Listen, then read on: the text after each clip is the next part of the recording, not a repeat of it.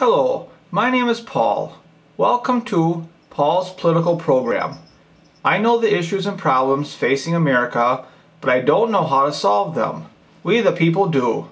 Hopefully together we'll come up with solutions and hopefully pass them as laws. The format on my program is I state an issue or problem and a possible solution. That doesn't mean necessarily that I agree with it. And you give me your solutions in the comments section under the YouTube video. I hope that's simple enough. The name of today's program is Obamacare and Governor Walker. Is there a better solution? Did you notice Governor Walker, a very popular, elected twice governor, is not setting up state insurance exchanges?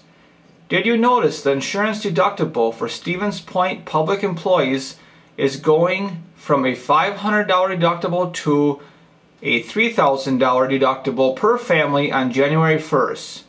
Did you notice Blue Cross Blue Shield and United Health are raising insurance premiums in Wisconsin by 60% in January 1st, 2013? Did you notice a Milwaukee judge ruled an increase in an insurance deductible is a pay cut? Did you notice the Supreme Court ruled an insurance fine for not buying health insurance is a tax?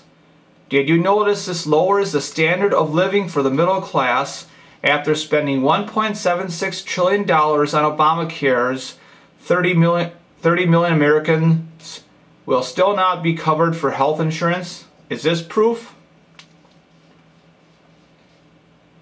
Obamacare is constitutional. The Supreme Court said it was. They called it a tax increase on the middle class. Rich people do not buy health insurance. The tax may be constitutional, but it is highway robbery. Highway robbery is a crime.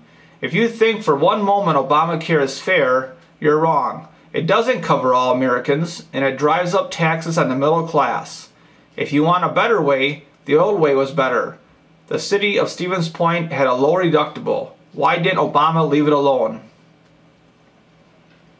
Follow-up question. There are a lot of people out there that didn't like the old way. They said it was too expensive and they couldn't afford it or get coverage and got dropped for pre-existing conditions. Would deductibles have gone up anyways without Obamacare? Premiums and deductibles have been steadily rising for the last at least 10 years. Do you believe the old system was broken at all? What is the best solution if there is one? Solutions and comments are welcome. Thank you and have a great day.